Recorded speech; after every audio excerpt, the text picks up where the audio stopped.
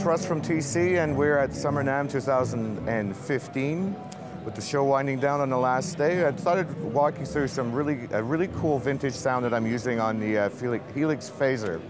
It's my Pink Floyd sound, and a lot of people have asked me what the setting is and how to do it and how to get that 70s Pink Floyd phasing sound.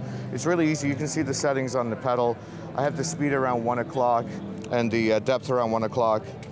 And the feedback is the important one. That's down around 9 o'clock.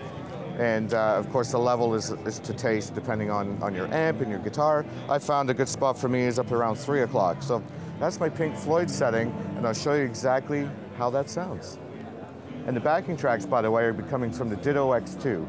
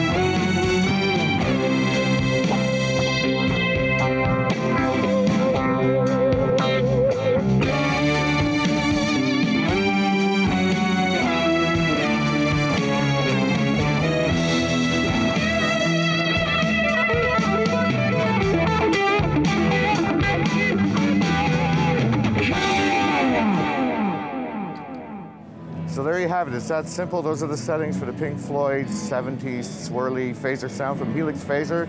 Try one out at a store near you today. Bye from NAMM.